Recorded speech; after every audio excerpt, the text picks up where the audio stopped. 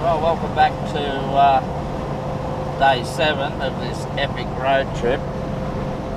The tour of the Sunshine State is now over and done with, all done and dusted,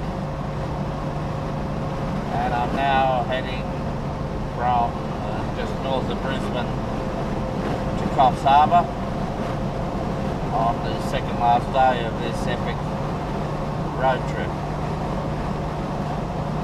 Update on the car, all is well, it's still running fine, just no overdrive, no headlights, no front sway bar. Otherwise it seems to be fine.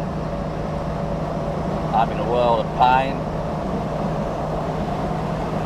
old age, or who knows what. And getting through Brisbane was an interesting exercise. In the end it turned out alright, but you certainly got to have your wits about you. Don't know what lane to be in, don't know where you quite... The nav vans are pretty good, but nevertheless, in the end it went quite smoothly. I'm now on some sort of freeway heading south, and my goodness, it's a boring piece of road. Anyway, that's life. Now I've just passed the exit to Surfers Paradise, so somewhere off to my left used to be Surfers Paradise International Raceway. A fancy name for a little racetrack in the middle of nowhere. But at any rate, I never competed there, but I certainly went there as a spectator once. I think it was 1976, but I could be wrong. It could be 77. In those days, the Australian Touring Car Championship ran for the first part of the year, and then in the second half of the year they ran Endurance Championship or something. So it was like a Bathurst and the Sandown 500. And, anyway, they had an endurance race at Surfers Paradise, and I was a young person, drove my Mini Cooper S up from Coffs Harbour to spectate at Surfers Paradise. Now, my memory of it was that it had like big earth bank along the straight, and everyone drove their cars up onto this earth bank. A lot of panel vans parked backwards so everyone could just sit in the back of the panel van. Well, I did the same, drove the Mini up there and sat on the bonnet and watched the touring car race. Now, the touring car race at that point were two-door Falcons and Tiranas. Jack Brabham was racing a Tirana at that point. I remember the Holden Deal Team Tiranas, and I remember John Goss's Falcon. I don't remember many other Falcons. The Dollies were racing, Ron Hodson Dolomites, and yeah, it was my first race meeting that I've ever been to, so it was an interesting thing. Of course, Surfers Paradise Raceway is now a sort of housing canal development, because it was built in a real flood-prone area. So when you look at it on Google Map, it's sort of like they've dug all these canals and built houses or whatever. So it's long gone. So that was that. Anyway, I'll continue on this mind-numbingly boring freeway, which is getting through the K's quick, but my goodness. I'll continue on this and I'll catch up with you a bit further down the road.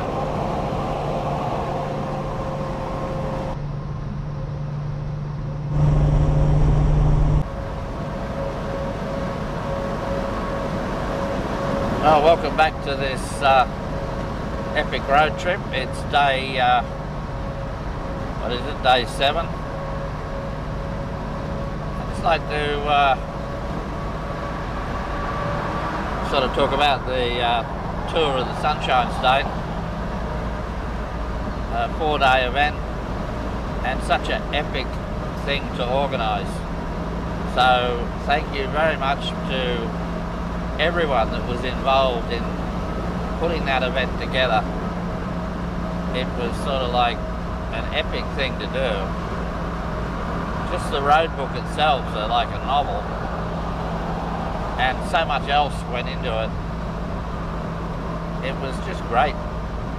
I can't imagine the amount of work involved in surveying that route. How many times you would have had to driven over it, my goodness. So thanks to everyone involved, both in the getting it ready, and which was epic, and then during the event itself, the driving over it, the setup car and sweep car and officials, control points, my goodness. Thanks a lot for that, great stuff. It's sort of my last hurrah when it comes to these sorts of things. Combination of a whole lot of reasons. Seems like I'm falling apart, so I can't see myself doing this sort of thing again. So it was great that it was on and that I had the opportunity to do it. And anyway, I'll catch up with you a little bit further down the road.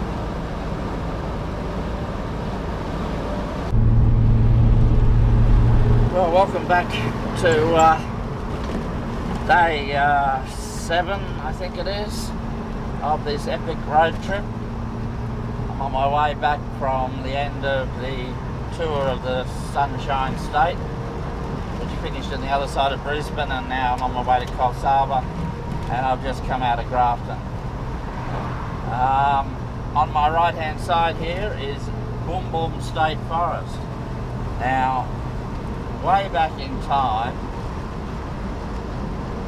when daylight stage rallying was sort of a new thing, and rallies would start with a daylight stage as a bit of a novelty before the proper rally got going.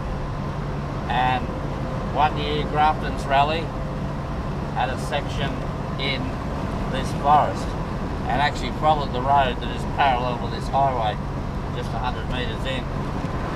Now, I was rallying my Leyland Marina at the time, and I'd been rallying it for a while, and one of its problems was it was very low, and the best way to fix that, I put the engine up in the engine bay, remade the engine mounts, so the engine went up, but I didn't put enough thought into the gearbox bracket. That had to change too, because the angle and everything. Well, I buggered that up basically, and we'd done the daylight stage out here, and on our way back into Grafton, basically that bracket tore away from under the car, and the whole engine and gearbox were wiggling all over the place. Now, I had a navigator who was a dairy farmer, and a service crew guy who I used to work with, and they fixed it during the service point. They made this bodged up bracket that sort of levered over the torsion bars and held the gearbox in place. And it was such a great bodge up that it actually stayed that way for, I don't know, months afterwards before I made a proper bracket. And we certainly finished the rally on that night. So, yeah, the past day. Oh well, fun and games that we had. Alright, I'll catch up with you a little bit further down the road.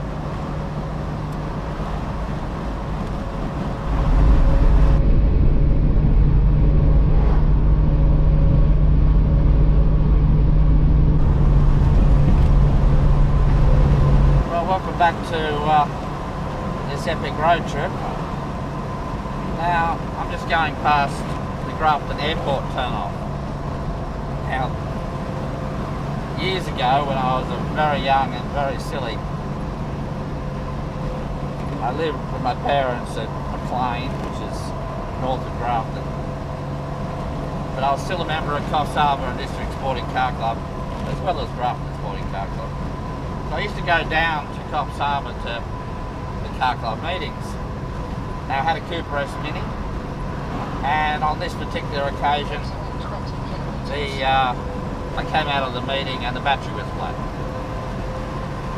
So everyone push started me, the alternator light wasn't on. So I just thought, no worries, the alternator will keep them going and I'll drive home.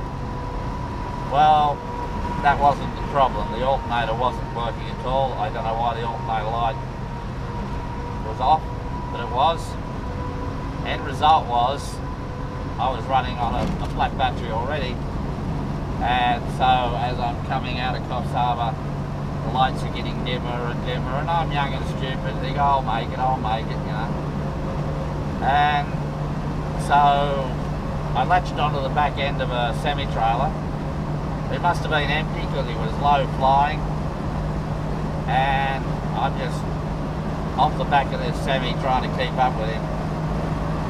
And anyway, by the time I got to the airport turn off there, not enough power to run the electric fuel pump no more, and the Mini stops. Now, like I said, I'm young and stupid. I'm 21, 22. So I get out and start walking. There's 10 k's to Grafton, and I'm going to walk, you know. Yeah. It's about 11:30 at night by now. So I'm walking. Well, a couple of cars go past and I stick my thumb out. Well, of course, no one's going to pick up a long-haired hippie walking in the middle of the night along the highway. Anyway, a car went past, and a couple hundred metres down the road, he stops. And I think, oh, great. So I run along, you know, I must have scared the crap out of him appearing out of the dark. And, hey mate, can you give me a lift, sort of thing. Well, he hadn't pulled up to give me a lift. He pulled up and he run out of petrol. And he was filling his ute up out of a 20-litre drum. He sort of reluctantly gave me a lift. Anyway, he dropped me at the Maclean turn off, and that left me a couple of k's to walk home. So it's getting really late now.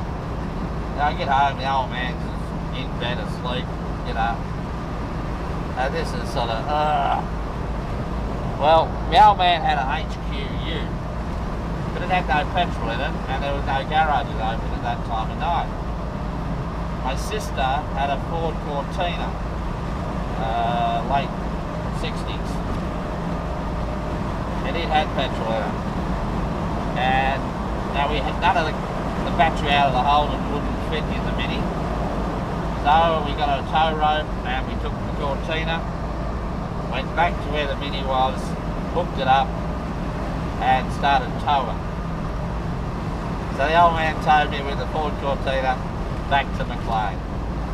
I don't remember him being all that upset about it, but he probably was. Anyway, second story about the airport turn-off. Now, sometime in the late 80s, I had a Dolly Sprint, Triumph Dolomite Sprint. I still own that car.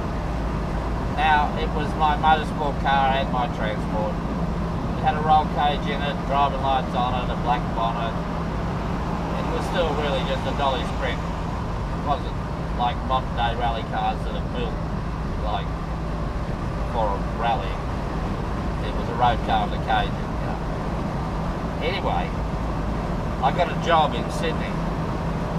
I was unemployed, living the hippie lifestyle out in the bush, no electricity, the whole works, great life. And I got a job in Sydney. Now it was 3 months work, and I thought, oh, that'll set me up for paying a few bills and what have you. So it was a Sunday, or a Saturday, I forget. I was going to start work that next Monday. I came out of that airport turn off onto the highway, and a police car was going the other way. And the dolly used to be a police magnet. I don't know how many times I got pulled over in the dolly. I never got done for anything, sort of. They just pulled me over, looked at the rego and looked at my licence. I never knew why it happened, but anyway, it did. So I go onto the highway, and as soon as I turn on the highway, the cop car goes the other way. I look in the mirror, lights come on, Huey comes. Okay. So I pulled over, there's an old gravel pit there from when they built the highway. I pulls over and sort of the copper pulls up behind me. He gets out of his car, puts his hand on the gun and yells at me, "Get out of the car!" And I'm sort of, oh shit, what have I done? So I climb out of the dolly, climb out of the dolly. And his whole attitude completely changed once I got out of the car. Now, my theory is that they were looking for somebody driving a yellow car that was a bad person or something. And once I got out of the car, I no longer fitted the description, you know. I really don't know what happened, but he changed like that. And he sort of then just wandered up, "Oh, nice car, mate," you know. He's as friendly as anything. And, you know, I sort of give him the story, "Oh, I'm on my way to Sydney to get a job, I've been unemployed," and everything. And he said, "Oh, that's great, mate." You know, it's been quite a nice chat, really. But I suppose he needed to do me for something, so he wandered around the car and one of the tyres was bald. But even then, he only gave me the lowest thing you could, which was a defect. And all I had to do was sign a piece of paper to say I bought a new tyre. And I was on my way to Sydney to start a new job and have some money. And so it all presented me with no real problem. So that's what I did. I drove off to Sydney, got a job, bought new tyres a week later or 2 weeks later when I got paid. So that's my stories about Grafton Airport turn-off. Alright, I'm on my way to Coffs Harbour. I'm 50 odd K out. And so this will probably be the end of this day's little stories. So I'll catch up with you tomorrow.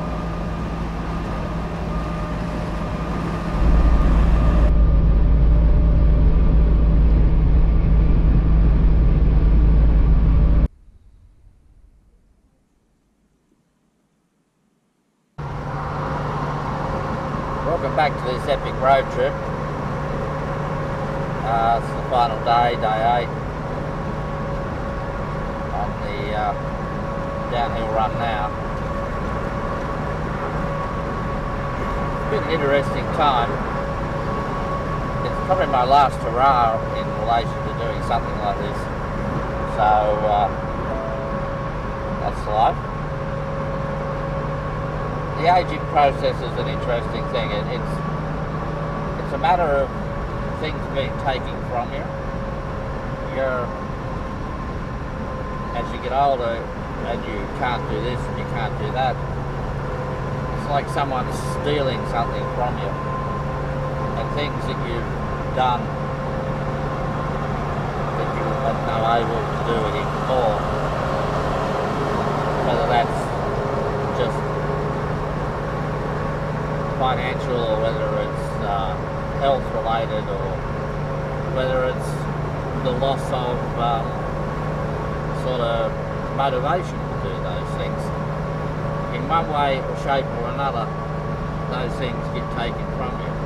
And they may be things that don't matter. They might be, I'll never drive a forklift again. I'll never drive a bulldozer again. But those things don't blink on my radar as things that matter much. The fact that I'll never rally again or even do an epic trip like this again or those sort of things do blip on the radar and sort of go, well, that's a shame. And all the sort of propaganda that comes out about living life to the full and, you know, get stuck in you, you know, and all that sort of stuff that you sort of get, well, it doesn't matter how determined you might be, or to sort of tackle whatever it might be. If you either haven't got the money to do it, or your health makes it so that it's not fun anymore, when the hassle factor or the pain factor outweighs the fun factor, you stop doing things. And that's another thing taken away from you. I never sort of knew that when I was younger, and anyway, it's happening. And so this epic trip is pretty well the last hurrah, I think, for this sort of thing. And it's too hard by myself anyway. That doesn't mean I won't be still doing some car club stuff, but it's just not this sort of thing. Oh well, that's life. Don't talk to me about life. Life's a piece of shit when you look at it. Life is one long process of getting tired. I could go on with life quotations, but I won't. Alright, I'll catch up with you a bit further down the road.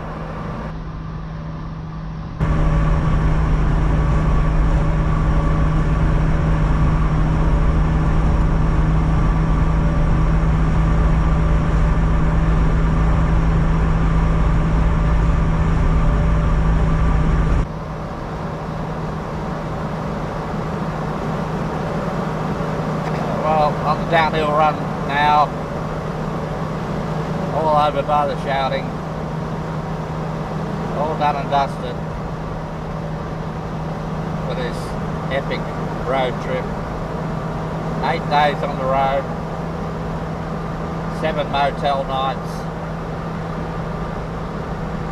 No idea how much petrol it adds up to.